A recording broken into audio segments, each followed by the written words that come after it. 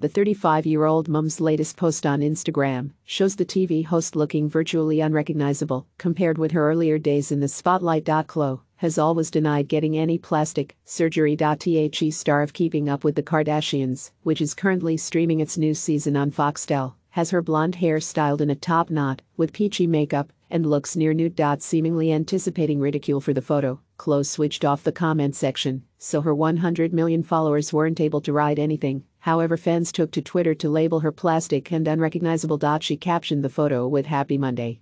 Old photo, but I like it. Old photo?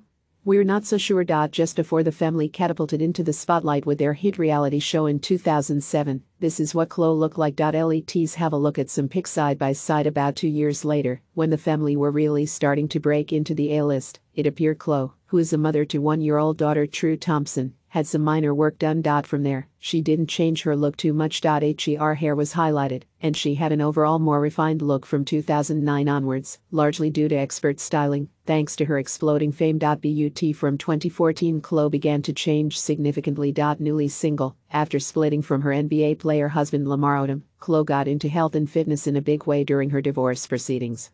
She debuted much blonder hair in 2015 and a thinner frame, but she wasn't looking manufactured. In fact, she looked fantastic.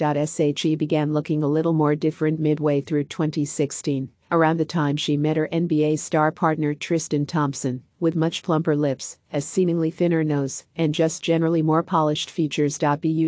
It's only in the last few months that fans have really started to worry. Khloe is taking her look to a new level, with her last few Instagram posts showing her looking increasingly different. To be fair, we think Khloe doesn't mind a sneaky airbrush edit on Photoshop, but there's no denying her overall look has drastically changed over the years.